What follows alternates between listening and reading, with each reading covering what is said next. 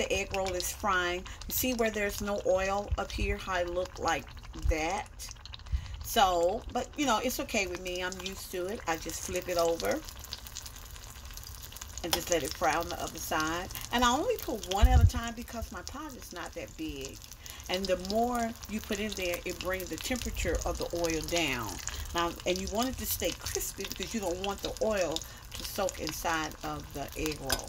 Now, if you have a fry baby or a fry daddy or a fry mama, you could drop 2 or 3 in that hot oil and put it down and pull it back up, and I'm sure it's delicious. But I always use the pot, you know, and I usually put 2. And then what you do, you check it to make sure that if it's sizzle, okay, it's good and hot. And I place it on the envelope side. That's what I call it. And just place it in there and just let it fry. See how it's frying? Look at that. It's just frying. And it'll puff. See, that grease is good and hot. I raised the temperature up just a little bit. And you don't turn it until it gets good and brown, or else it's going to float back over on the other side. And this one here is almost ready. See how it looks? But I'm going to turn it back. I want it to get just a little bit more crispy. It's almost ready. Yep. Almost ready. And you see how there's almost no bubbling around it like it is this one? That lets you know that this one is ready.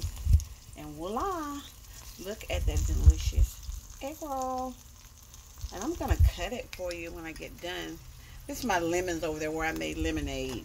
But then I'm going to flip it over. See how it's not as brown as the other one, but that's okay. That's all right. I'm going to let it fry. Yep. And it will change how it cooks on the outside depending on what you have stuffed in it. Well, this is just the beef one.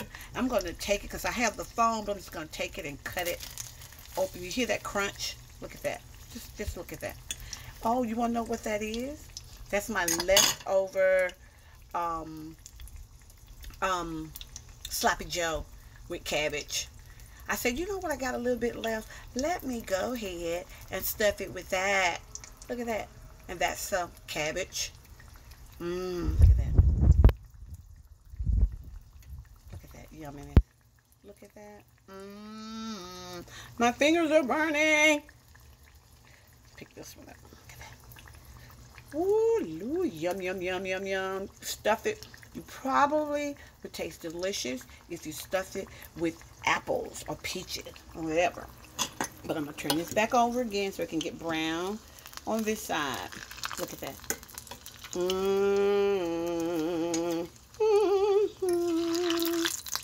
Look at that. Look at it. Cool. Now, as soon as those bubbles start slowing down, that means there's nothing else on the side to fry.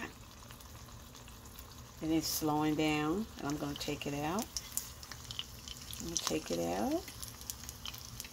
And if you have a cookie sheet, one that, you know, where it can drain good, I don't suggest to drain it on paper towels because it's just set in. But since these are for me, you know, if I was cooking it for a dinner party or a little party or something, I would probably, you know, drain it differently. And then you place it here. And there's my egg roll. Look at the yumminess. Look at that. Look at that.